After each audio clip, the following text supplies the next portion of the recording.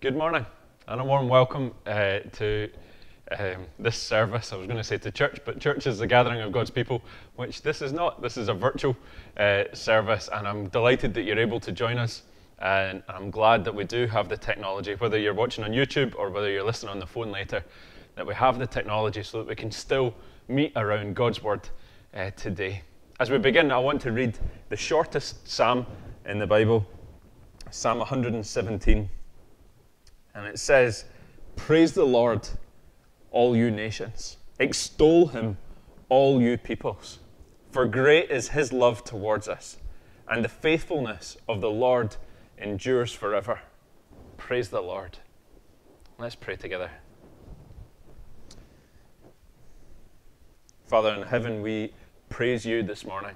We praise you as the Lord of heaven and earth, the creator of all things, the one who made the nations, and to whom all worship is due. Father, would you please help us today as we look at your word, as we pray together.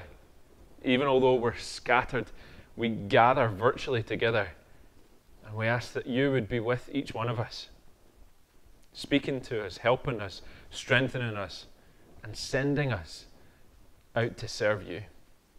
And we ask all of this for your glory, so that the nations may praise you. In Jesus' name, amen.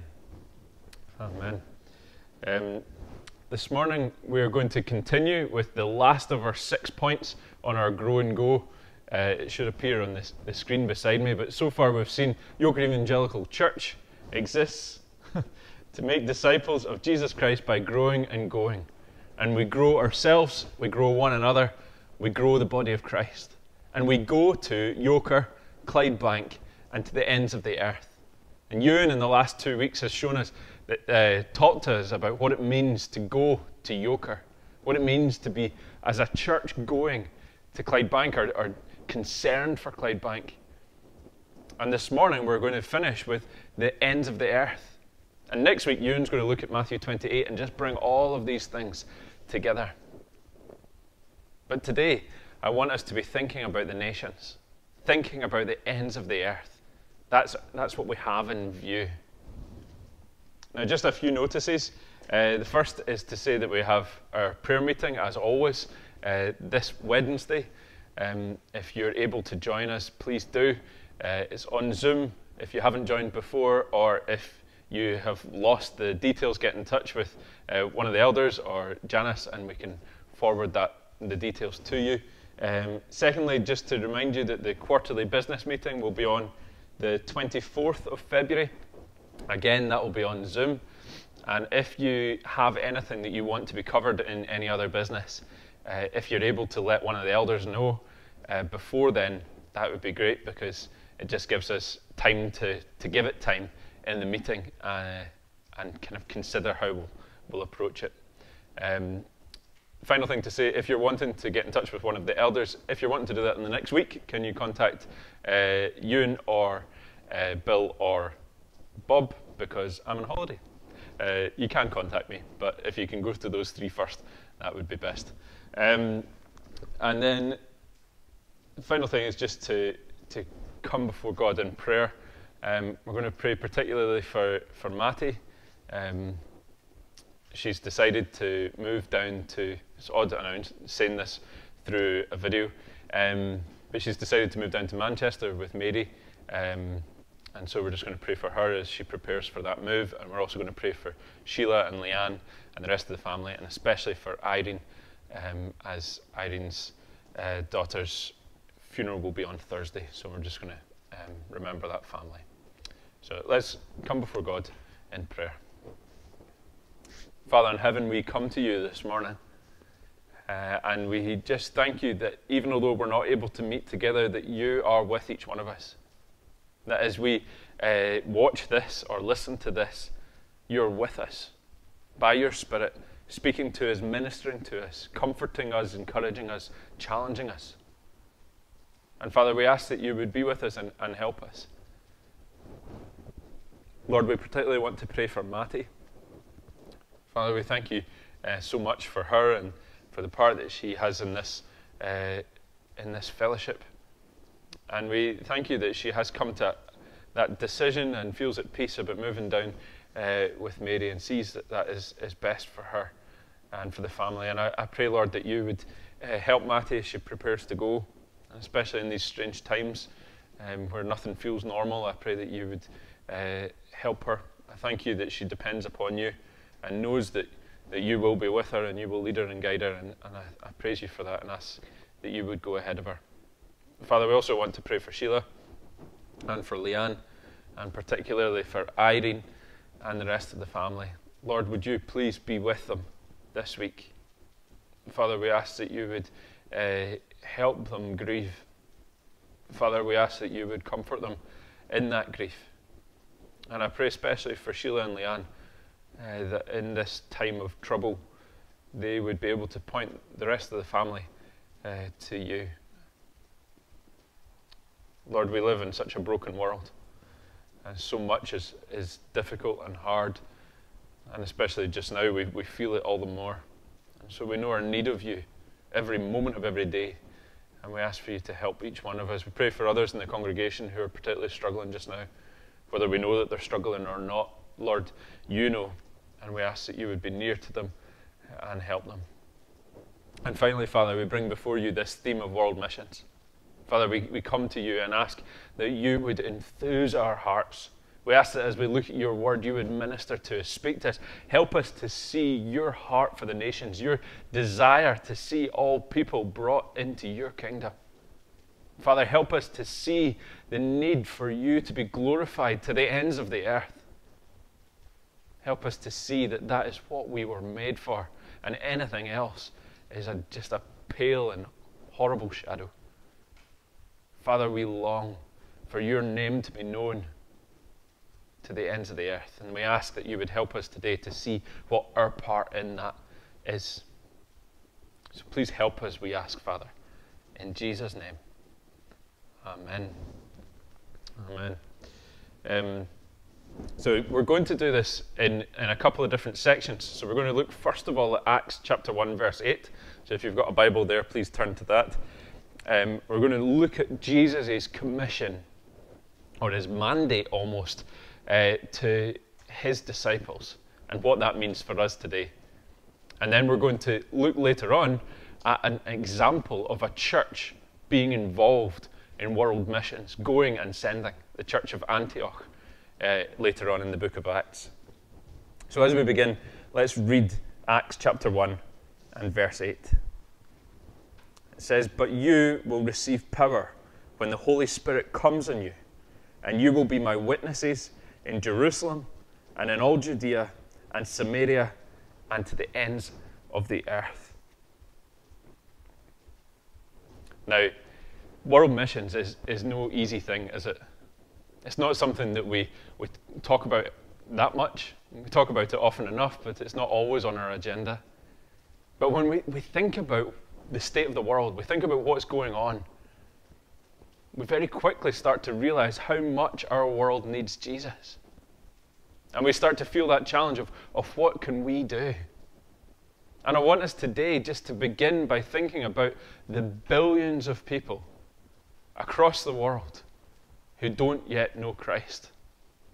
In the past 2 weeks, we've thought about the 20,000 in Kuyper. And we've thought about the enormity of the task of seeking to reach that 20,000. We've thought about the 50,000-ish in Clydebank and the enormity of trying to reach that group. Today we're talking about 7 billion people to the ends of the earth and trying to reach that group of people. Now, have I made you feel small? I've made myself feel small. What on earth can we do? I want us just to backpedal and think, there are billions of people in the world who don't know Jesus. That means that there are billions of people who are living, tormented, enslaved by sin, lost in their lives and eternally lost, and in need of a Savior to rescue them and to restore their relationship with God. But not only are we talking about the need for these people, but we're also talking about God's glory, like we read in Psalm 117. that all nations owe worship to their Creator God. That's what we were made for, what we were designed for. And not only do we want people to be saved for their good, but also for the glory of God. That He would be glorified as He should be, honored as He should be, extolled in people's lives rather than them worshipping themselves. And so it's with that dual focus that we come. And I want us to begin with a quote that I read this week. It challenged me deeply. It was written in the 17th century by a philosopher and scientist called Blaise Pascal. And he said, if eternal damnation is possible, no sacrifice is too great to prevent that possibility from becoming a reality. If eternal damnation is possible, no sacrifice is too great to prevent that possibility from becoming a reality. Let that sink in for a wee moment, because what we're going to talk about today involves sacrifice, personal sacrifice, church sacrifice. But if it is possible for human beings to spend eternity in hell, then no sacrifice could be too much to prevent that possibility becoming a reality, could it? Now, perhaps you're hearing that and you're thinking, I agree. In my head, I agree. I hear that. An eternal damnation is such a huge thing that there is no other sacrifice that could possibly not be justified in view of that. But perhaps you're already thinking, but Greg, I don't know that I can, or I don't know that I want to, or it sounds hard. I don't really like it when you start sermons talking about sacrifice. And it's true, it is hard. We find life difficult. We often find life hard. We often hear these things and think, how on earth is Kuyper Evangelical Church going to reach Kuyper, never mind Clydebank, never mind the ends of the earth? It just seems too hard. It seems too big. But that's what we're going to look at today, to see what the Bible says our role is in this world plan of God to bring the nations to Himself. So looking again at Acts 1:8. But you will receive power when the Holy Spirit comes on you, and you will be my witnesses in Jerusalem and in all Judea and Samaria and to the ends of the earth. We're going to think about this under three headings. Who, what, and where. So first of all, who? Who is Jesus speaking to? So this is after He has been crucified, He's been raised from the dead, and it's just before He ascends to the Father's right hand to reign in glory. And He speaks, and who is He speaking to? He says, but you will receive power when the Holy Spirit comes on you. Who is you? Well, if we go back up to the top of the page, if you've got a Bible, you can follow. Verse 2 says, until the day He was taken up to heaven, after giving instructions through the Holy Spirit to the apostles He had chosen. That's who Jesus is speaking to in this verse. He's speaking to His disciples, the 11 that are left after Judas has betrayed Him. And He's speaking to these 11 men who He has chosen. There's possibly some other hangers online around as well. He's speaking to these 11 and saying, you are going to be my witnesses. You are going to take the good news of who I am and what I've done to the world. You, the ones I've chosen, the ones I've walked with for 3 years, the ones who saw me arrested and crucified and raised, you are going to be my witnesses. But I think that you expands, doesn't it? And we even in the book of Acts, we see it expand. Because how news spreads is it starts with a small group of people, and it spreads and it spreads and it spreads. Other people become witnesses. Not primary witnesses like the disciples were, but secondary witnesses. Witnessing to what they have heard rather than to what they have seen. It gets passed on, and even in this digital age, it's the same. Somebody tweets something. I don't know if you do Twitter, but if someone tweets something, the more it gets retweeted, the more it gets retweeted. And eventually it balloons as more people tell more people. And it's been the same with news for millennia. One person tells another person, and then the two of them tell other people, and then the four of them tell, and it just spreads like that. And so when He says, you will be my witnesses, He's speaking primarily to the disciples, but then that spreads to us. So that's the you. That's the who. Who is to be the witnesses? It's the disciples first and foremost, and us by extension. What are they witnessing to?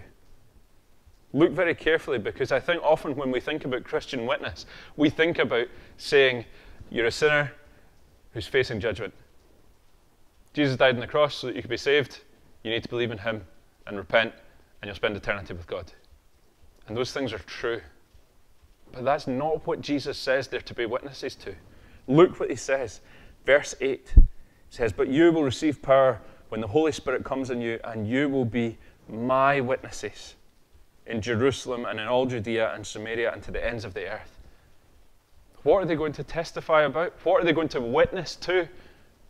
They're going to speak about Jesus, who he is, the eternal Son of God made flesh, who he is, the one who walked around Galilee, the one who preached, the one who raised the dead, the one who stilled the sea, the one who willingly went to the cross, saying, "Father, not my will, but yours be done." The one who hung there and died, even although he could have commanded a legion of angels to come and destroy his enemies. The one who was laid in a grave. The one who on the third day rose again and appeared to his disciples and to many, many others. The one who ascended and is now seated at the Father's right hand as our advocate. The one who intercedes for us today. This is not an abstract piece of information about how we're saved. This is Jesus, the one who saves us, our Savior. And we are his witnesses. His disciples are to be his witnesses, to speak of him.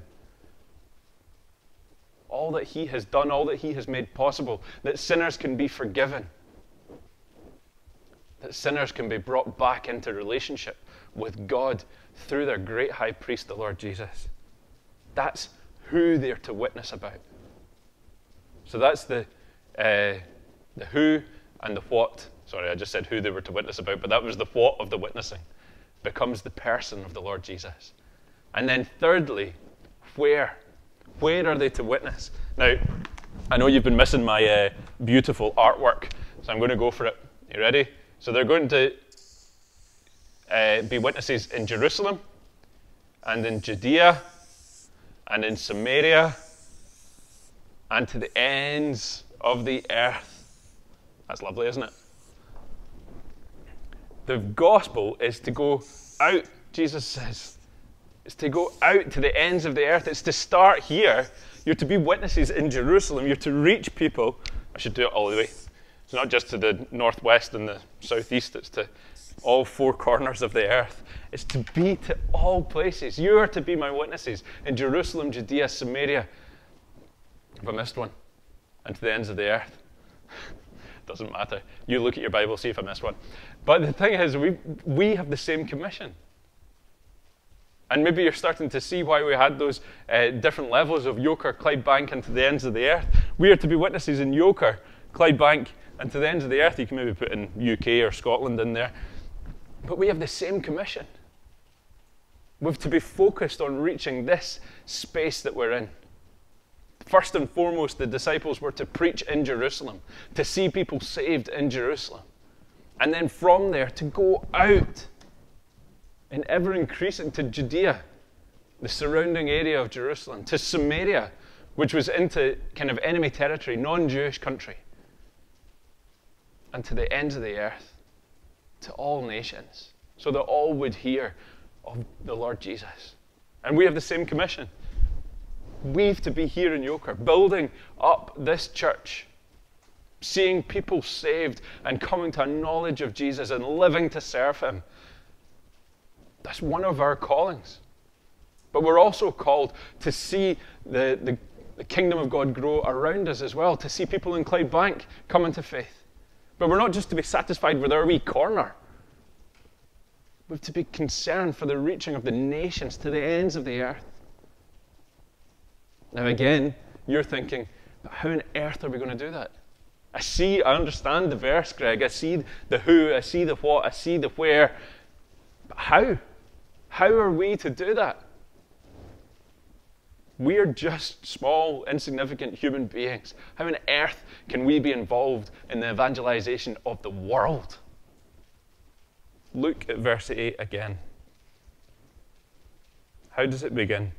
But you will receive power when the Holy Spirit comes on you. Do you think that these 11 men could have begun that work of reaching the ends of the earth? There's no way that they could have, except for the fact that they received power when the Holy Spirit came upon them. The same Holy Spirit that is given to all believers when we put our trust in the Lord Jesus.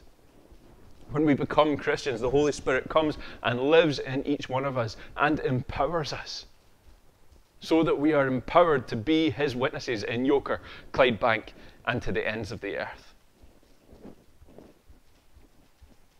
Now, as we move on to look at the task that's still ahead of us, I want us to watch a short video, just 5 minutes. It's made by Platform 67, and I think it's, of all things that I've seen recently, it helps me to see the task is not yet done, and we still need to be at work.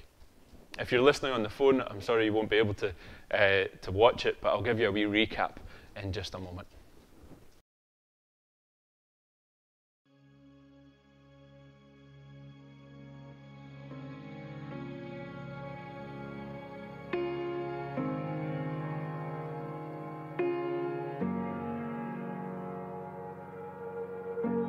Holy quiet grips the night. The morning of the last sunrise. Broken slumber blinding light. Nations tremble at the sight. The Son of Man just split the sky. Every saint and every scoffer, every king and every pauper, at the name of Jesus, fall face down. From holy ground we'll rise to meet the bridegroom in the sky. From earth to heaven rings the sound. Hallelujah.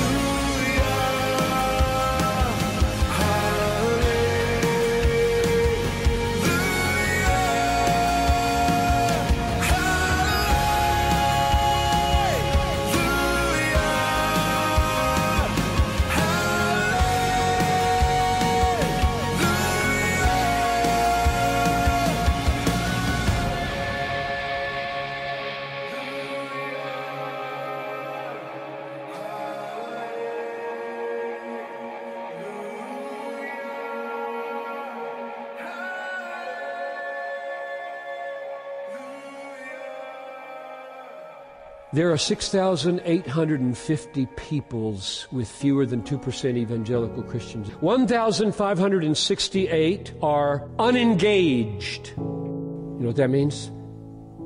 No Christians, no missionary. God, I give you what I can today.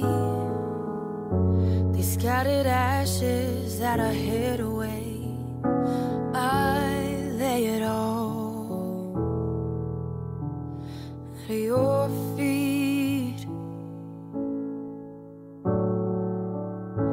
From the corners of my deepest shame, the empty places where I've worn your name, show me the love.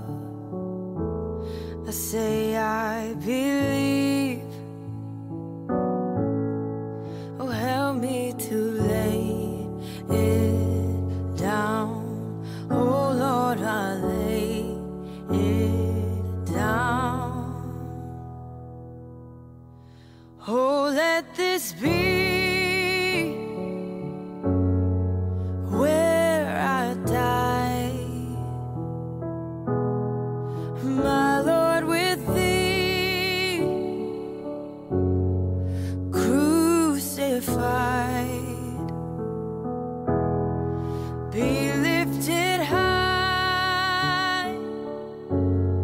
as my kingdoms fall,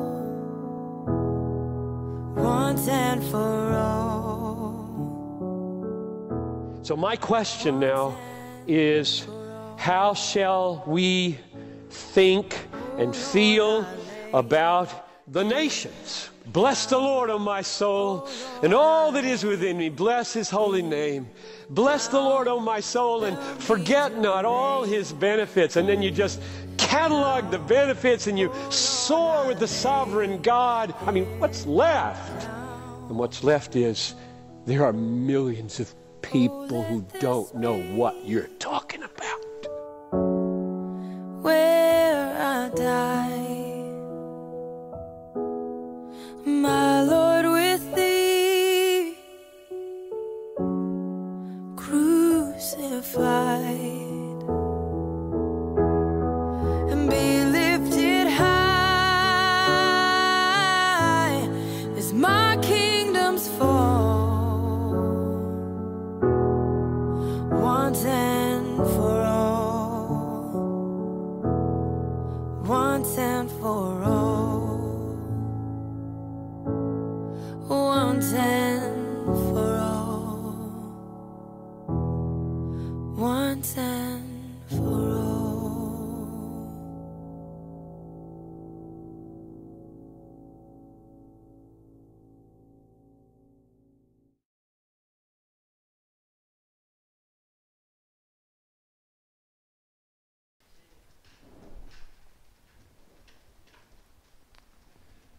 If you're watching on YouTube, I hope that was helpful, just to, I suppose, to have a visual representation of the nations, to remember the 7 billion people that live on our planet.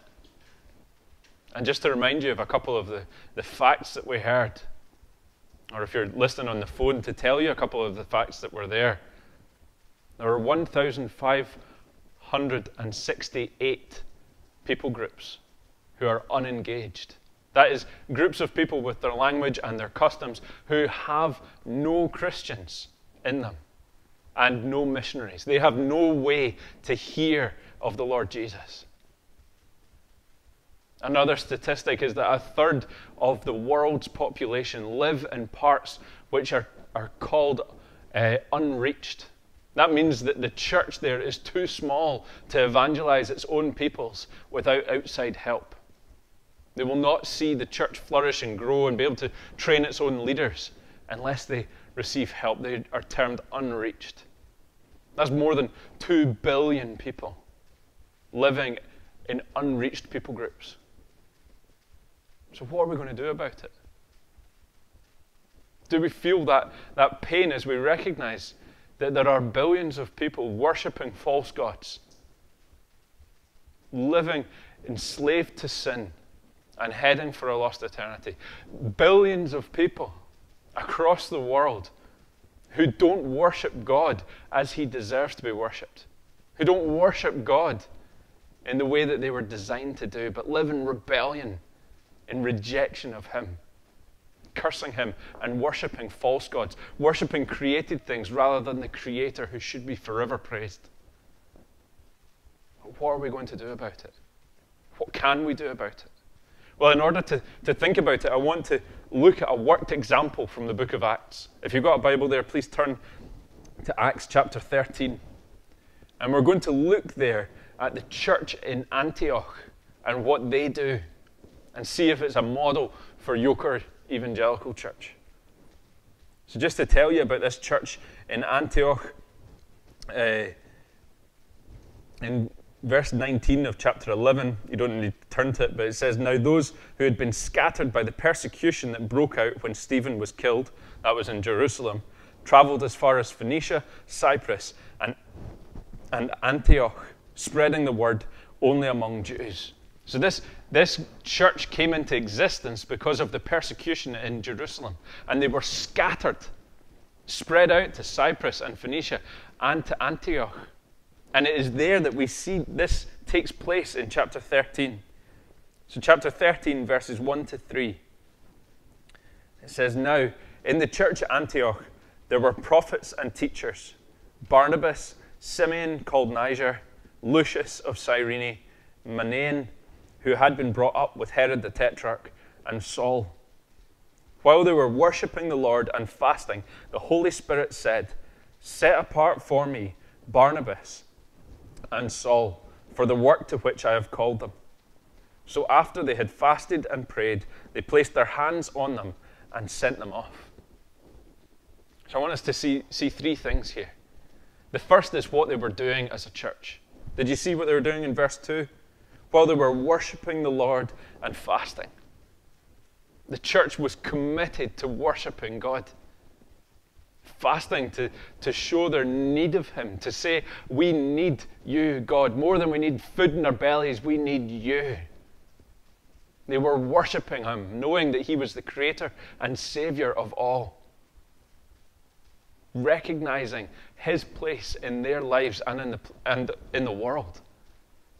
And so from that place of worshipping and fasting, the Holy Spirit spoke to them. We're not told how He spoke, whether He spoke through a prophecy from someone, or whether He spoke through all of them having the same idea at the same time, and they thought, this is too much of a coincidence. It can't just be from us, it must be from Him.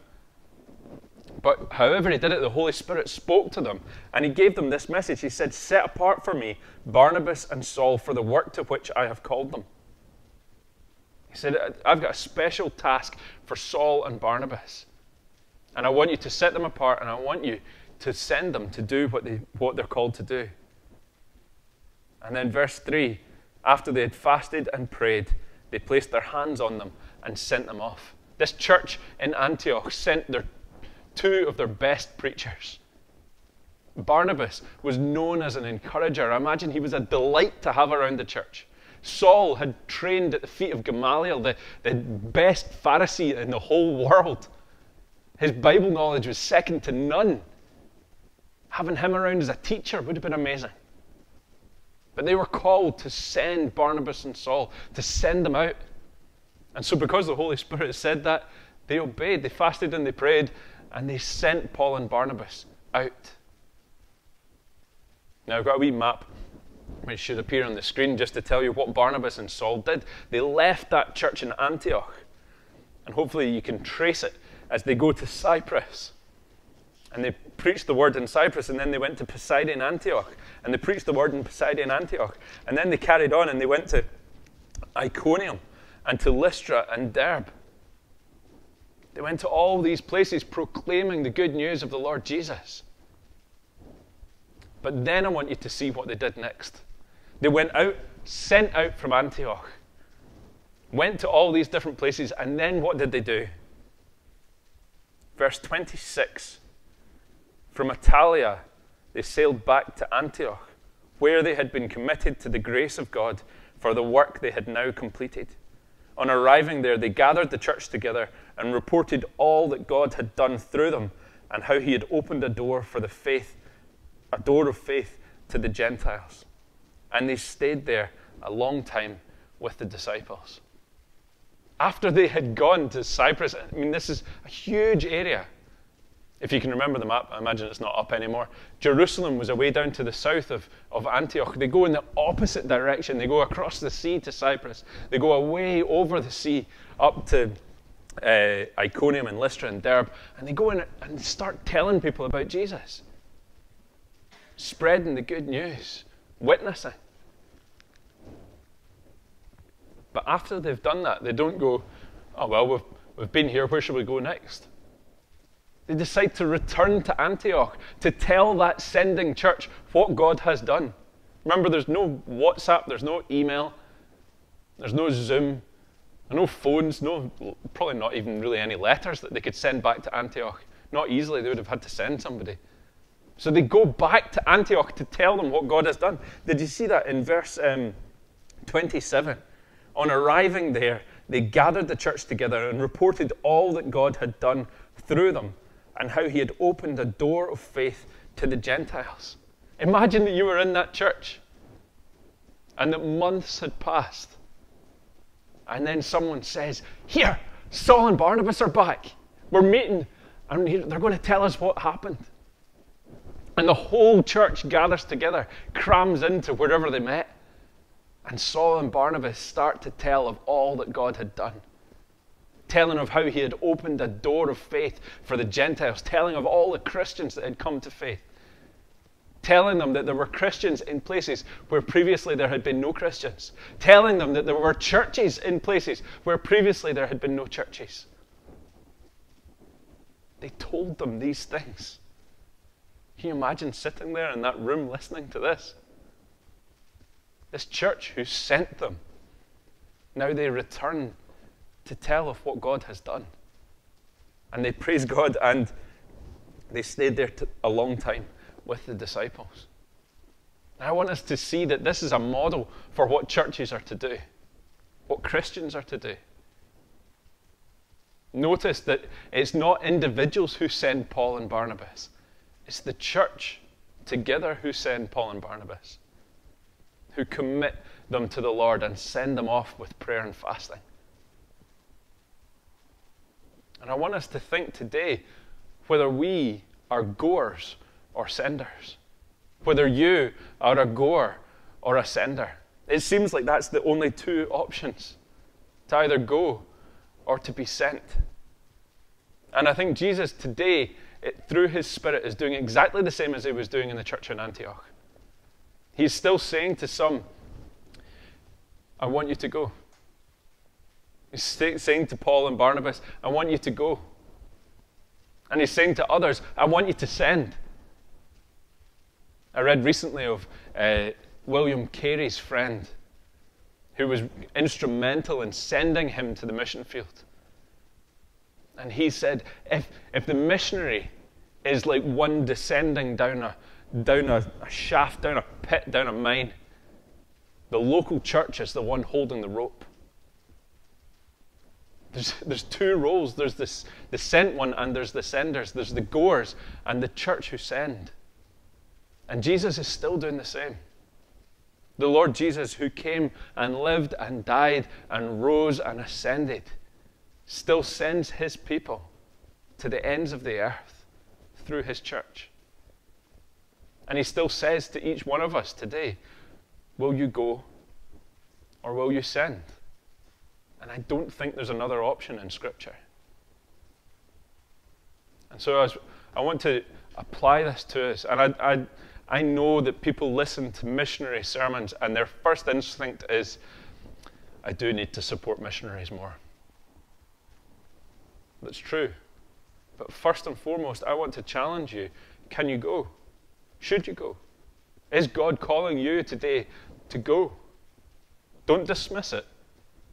Think about it. I want to tell you of 4 people that popped into my head yesterday. I want to tell you of Joe Potter, who went to Bible college to train to be a pastor. And in his first year, he found out that he was amazing at biblical languages, at Hebrew and Greek. Like, he didn't even have to try. He was just amazing at it. And people said to him, you need to translate the Bible. You need to join Wycliffe. You need to go somewhere that doesn't have a Bible in their language, and you need to translate it. That's what God has gifted you to do. And so he stayed on 4 years at Bible college. He moved to Portugal to learn Portuguese, which was the second language, and then moved to Mozambique, where he is now translating the Bible. It wasn't what he had in mind, it wasn't what he planned, but it's what he did. I want to tell you, they've gone out of my head. Who was my second one, Ewan? I want to tell you about my friend Vicky, who some of you have met. I can't believe I forgot Vicky. Gillian, don't tell her. Vicky, who trained as a doctor from a non-Christian home, decided to go to Vietnam to tell people about Jesus. And her parents can't understand it. You went, you got all your grades at school, you became a doctor, the best profession in the country. You had all those opportunities, and you've decided to move to Vietnam to tell people about Jesus. But that's what Vicky was called to do, and that's what Vicky has done.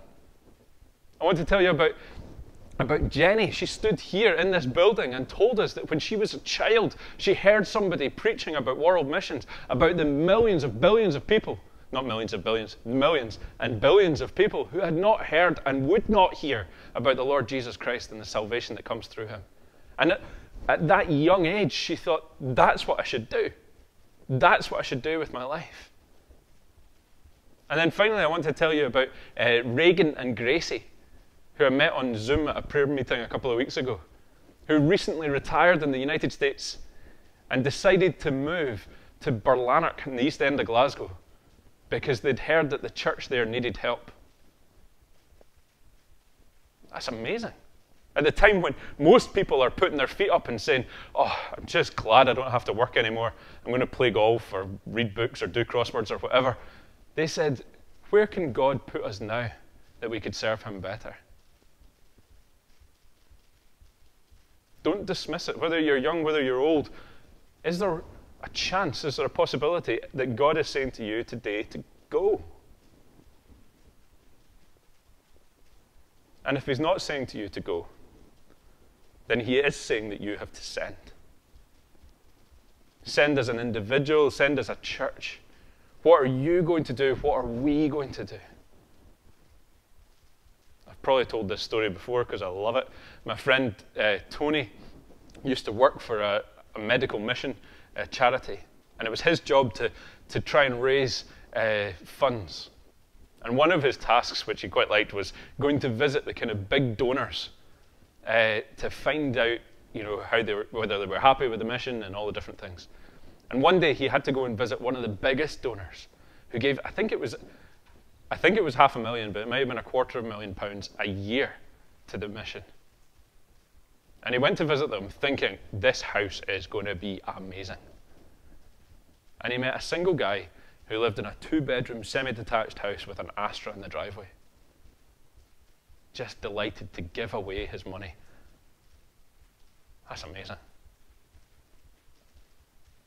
I want to tell you about a church that I was a member of down in London, who I think were the best I've seen at supporting missionaries.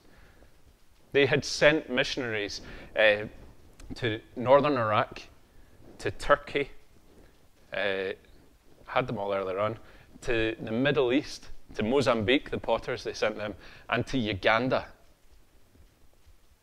And every week at the prayer meeting, we prayed for them. Every Sunday evening service, one of the members who had responsibility for that missionary would come and share a little of what one of the missionaries was doing, and then pray for them. We gave to them financially, and when they came back on furlough, we would have a lunch, and they would stand at the front and they would tell how God had opened a door for them, the work that God was doing through them in the place that they had been sent to. They followed this model of Antioch. And I want to challenge us today. How can we be doing that as a church? I'm delighted that we've decided and committed to sending Jenny to Japan. We've committed to giving her £3,500 a year. We've committed to praying for her regularly. We've committed to supporting her in any way that we can. And when she goes, we'll pray for her. And when she comes back, we'll want to hear about what God has done. But can we do more for Jenny? Can we give more? Can we support her in more ways as we send her to Japan? Or perhaps we might be able to do more as well in sending more missionaries to more places, being involved in sending to the ends of the earth so that the nations will hear the good news of the Lord Jesus. What more can we do as we send? As we finish, I want to finish just with a couple of quotes. The first one I've read already to you. I want you to just dwell on it, think on it. This is Blaise Pascal again. He said, if eternal damnation is possible, no sacrifice is too great to prevent that possibility from becoming a reality. If eternal damnation is possible, no sacrifice that we could make is too great to prevent that possibility from becoming a reality. And then secondly, another wee quote from C.T. Studd, because last week's was so good. He said, if Jesus Christ be God and died for me, if Jesus Christ be God and died for me, then no sacrifice can be too great for me to make for him. Just allow those things to sink in. And then let's pray. Father in heaven, we know that there are still millions of people across the world who do not know and will not have an opportunity to hear and to respond to the gospel of the Lord Jesus. Father, we ask that you would break our hearts for them. Father, help us to love them as you love them. Help us to have the same desire that they would hear of Jesus and be saved. And Father, help us. Help us to pray, to worship you and to pray, to fast and to ask, is this your will?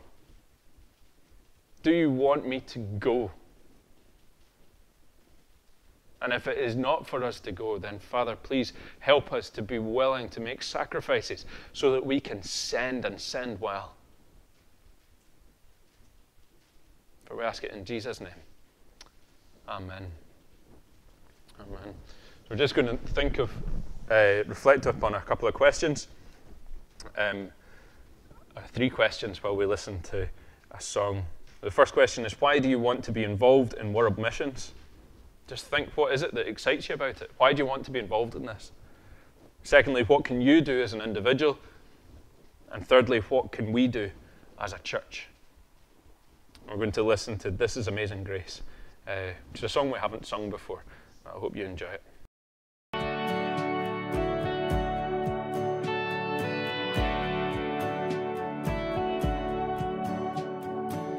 Who breaks the power of sin and darkness, whose love is mighty and so much stronger, the King of glory, the King above all kings, who shakes the whole earth with holy thunder, who leaves us breathless in awe and wonder, the King of glory, the King above all kings. This is amazing grace. This is unfailing love, that you would take my place, that you would bear my cross, you would lay down your life, that I would be set free. Jesus, I sing for all that you've done for me.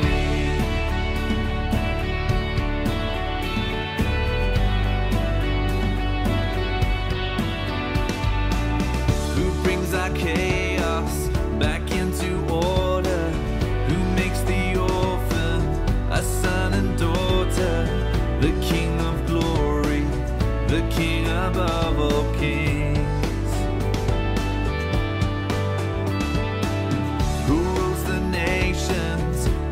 And justice shines like the sun in all of its brilliance, the King of glory, the King above all kings. This is amazing grace. This is unfailing love, that you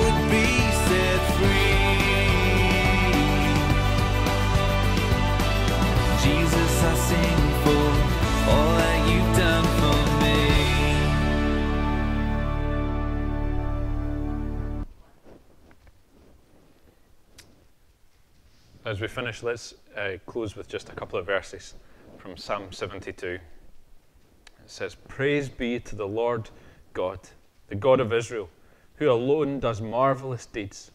Praise be to his glorious name forever. May the whole earth be filled with his glory. Amen and amen." Amen. And I hope you have a great week.